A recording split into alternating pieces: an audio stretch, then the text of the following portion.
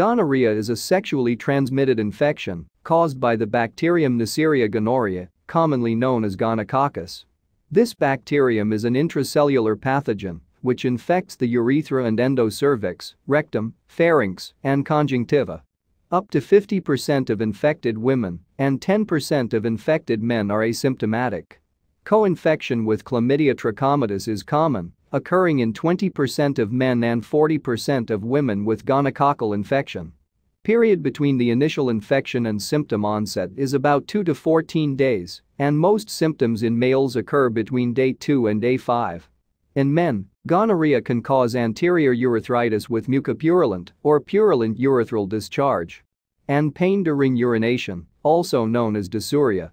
The discharge can be profuse, even causing staining of underwear. Persistent infection can cause ascending infection in the testis as a complication.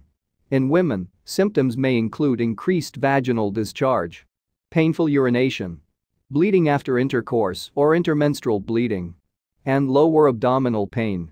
Complications include Bartholin's abscesses and ascending infection into the uterus and fallopian tubes, causing endometritis and pelvic inflammatory disease. In pregnancy, gonorrhea is associated with preterm birth, postpartum infection, and neonatal purulent conjunctivitis due to vertical transmission during vaginal delivery.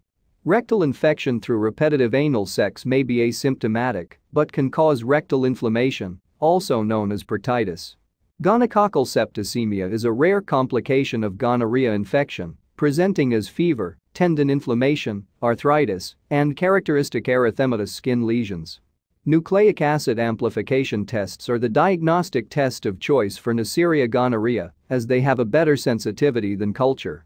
However, as Neisseria gonorrhoeae antimicrobial resistance is increasing, culture on selective media should be performed prior to antibiotic therapy. Mainly used antibiotic in the treatment of gonorrhea is ceftriaxone. Alternatives include azithromycin and gentamicin. Longer courses of antibiotics are required for complicated infections, such as inflammation in the testis and pelvic inflammatory disease. Patients should have abstained from sex for at least 7 days or until the treatment has been completed. All sexual contacts should be notified, tested, and treated if positive.